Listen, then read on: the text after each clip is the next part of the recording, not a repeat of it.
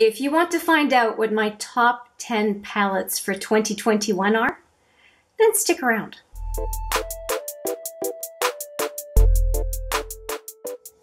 Hi there, it's Hélène and welcome back to HMM Makeup, or Makeup. I am doing one of the favorite things I do on this channel, and that is to talk eyeshadow palettes. And in this case, I had a request, and her name will be on the screen. I had a request to show my top 10 palettes for 2021. Now, for the most part, these are palettes I did pick up in 2021, but there are a few exceptions, and in, I think, two cases. In two cases, they are palettes I have not used yet. Now, you may think that that is not appropriate, but when you see which palettes they are, I think you'll be okay with it. And I mean, and if you're not, you're definitely entitled to your own opinion. But the two palettes that I've included that I have not used yet, I'm extremely excited about. So let's go. I'm going to start off with some small palettes and get to the bigger ones because that's just the way they're piled up. So let's get started. Oh! 3 palettes just tumbled and one of them ended up on the floor and nothing broke. If that's happened to you, you know exactly how I'm feeling right now. My heart is pounding out of my chest. But again, let's get into it. The first one I'm going to talk about happened as a purchase because of this one. This is the Huda Beauty Coral Obsessions palette, and it was my first foray into the Huda mini palettes, and it looks like that. It's very complementary to my eye color. I really quite enjoy it. I quite like this duochrome down here, which is now pretty common in various palettes. And I mean, I'm also a sucker for a red. So these two, plus the duochrome, were reason enough to get this palette. But that's an old one. I want to show you which one this palette prompted. So this is the official #1 out of the top 10 for 2021, and it is the Ruby Obsessions palette. And I talked about the red in the Coral Obsessions. Well, this is a beautiful palette that was definitely inspired by the Coral palette, in meaning that I wanted to get this one in the collection, in my collection. And I did get this one and the Amethyst. And the Amethyst is also beautiful, but this is the one that made it in the top 10 because I find that it's very complementary to my eye color and it's very flattering on me. So I would be hard pressed to not keep this palette in my collection, and I have a growing love of small palettes. So this definitely fits the bill. The next one is a palette that I really would not have come across if it weren't for my significant other. He brought it back from Germany, and it's a Kiko palette. I understand it is available in the States, but in Canada it's pretty darn hard to find. It is called the Glamour Multi-Finish palette, and it is the 3rd one in the series. I think they have 9. And it's one that I keep with me a lot. And it is in my to-go bag at all times. There's going to be a video on my to-go bag and what its contents are. If you're curious, it's coming up pretty soon. So this is the palette cover, and on the inside it is quite tiny pans, but they seem all to be very well curated 9-pan palettes, and I'm partial to these colors down here.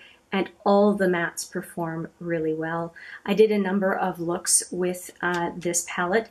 I'll put some in the cards and probably some links in the comments, not comments, but the description box below.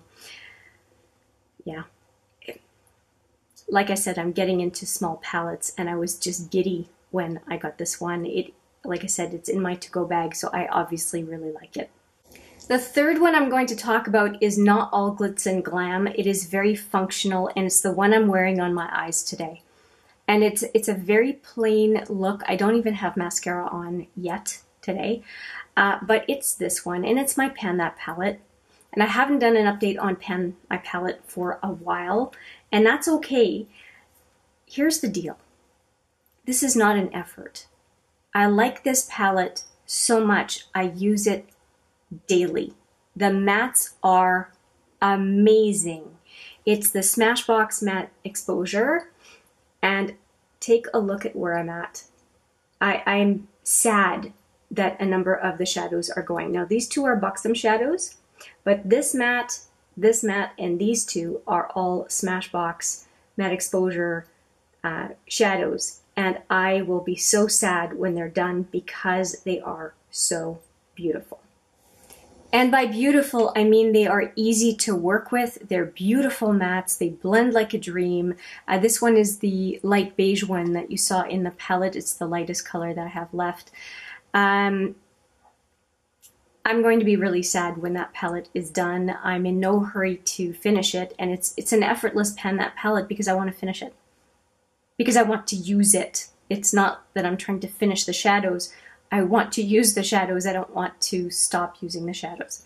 That is why I am very excited to show you this one. So the Smashbox Matte Exposure that I just showed you is not really the one I wanted to show you in this top 10. It's this one because in 2022, this is probably going to be the replacement for the Matte Exposure, which is why I want to mention it in the top 10, because I'm so excited to make way more use out of it next year. And again, it's because of the quality of the matte exposure. I know I'm getting the same quality for face products and eyeshadow in this palette. So super excited that I have another one of these Smashbox palettes because they are so good. The most underrated mattes ever, in my opinion.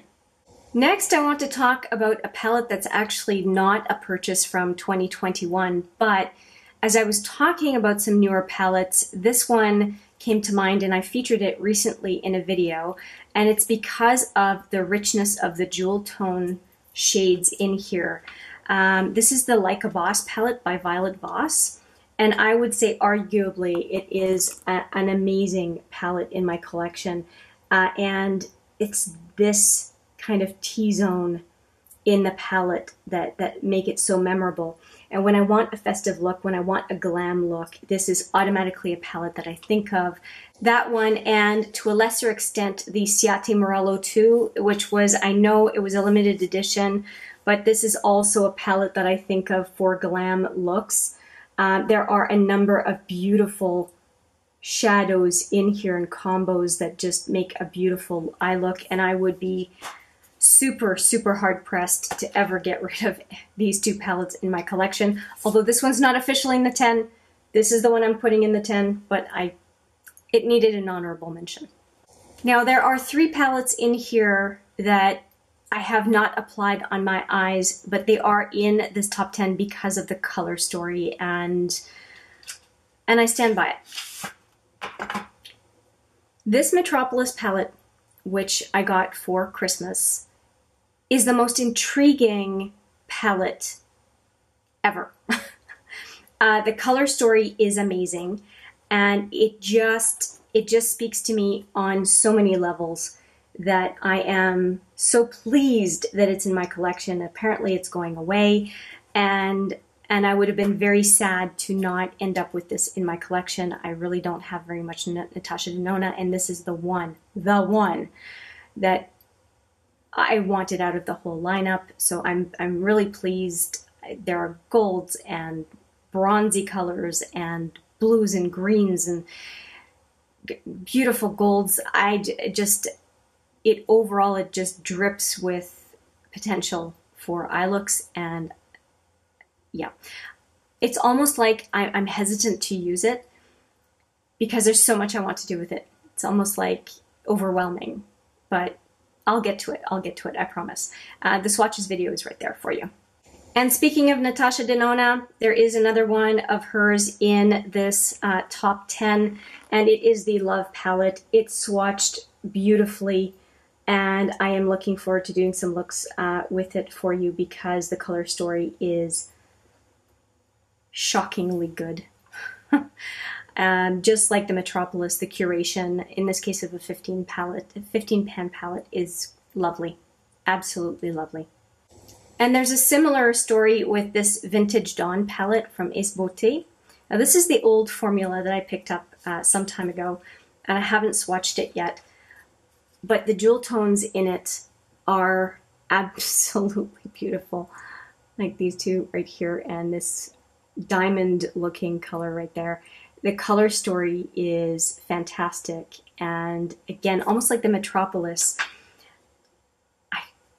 it's one of those palettes I want to do justice. So Metropolis is up there. This is a smaller palette, obviously. It's not as intense, but it looks like there's so much promise that I don't want to be disappointed. But it comes to mind a great deal because I'm looking forward to playing with it. And I do think that for 12 pans, they did a really great job of curating this one. Now this one is controversial. Work with me here for a sec. I'm not poo-pooing this one. It's in my top 10. It's lovely. And it's lovely as a topper palette. That is what I use it for. And it does wonders for this. Anytime I have a nice look on camera and I'm not pointing to a specific palette, I have likely used my Smashbox matte exposure and one or two of the toppers in this palette. This palette and a matte palette, match made in heaven. This is truly, in my opinion, a lovely topper palette. And that's how I think of it in my collection, and I reach for it regularly. You don't have to agree. I'm letting you know how I use it. And I have no regrets in purchasing this palette. And I got it right from the get-go. Next is this one, which I was very nervous about. I was worried that I would not think that it was worth the money.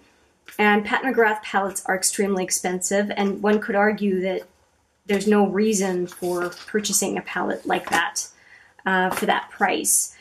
And I'm very happy that I was not disappointed. This is a beautiful palette, and I purchased it as the birthday present this year to myself. And I'm really not disappointed. It ended up being a beautiful Christmas palette, and the mattes are lovely. And this green, when I did a look with it on camera, I was kind of shocked at just how lovely it is. And with green eyes, I thought it would not go super well. It was beautiful, beautiful. So I'm quite sold on this palette. I really enjoy these mattes and mostly everything. There's one look I did with this one that I wasn't as crazy about, but overall the quality is there.